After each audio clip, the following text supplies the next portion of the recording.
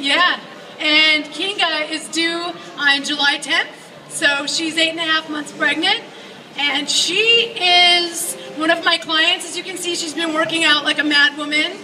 She does strength training in the city, and I'm going to be her doula, which is also a birth coach. And Beth has 2 kids of her very own.